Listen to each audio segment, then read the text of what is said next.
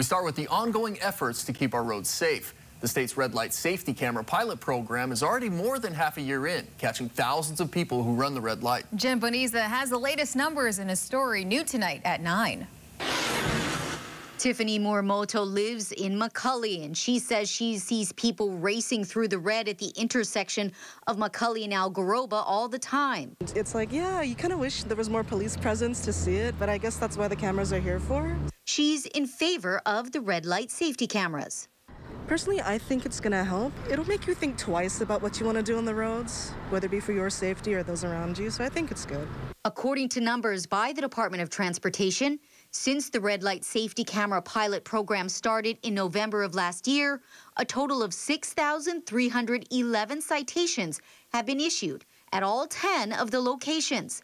557 of those at the McCully and Algaroba intersection in the last 6 weeks alone. It's caught red-handed.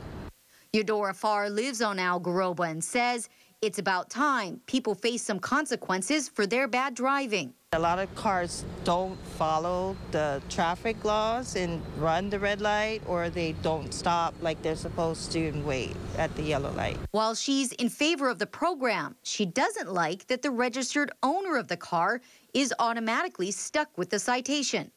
When a car is cited for running the red light, it's the car owner that gets the ticket, even if they weren't the one behind the wheel.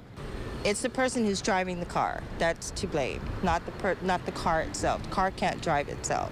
So far, according to DOT, 2 people have contested their citations and lost. Several others were also trying to fight it. Jen Boniza, KHON2 News, working for Hawaii.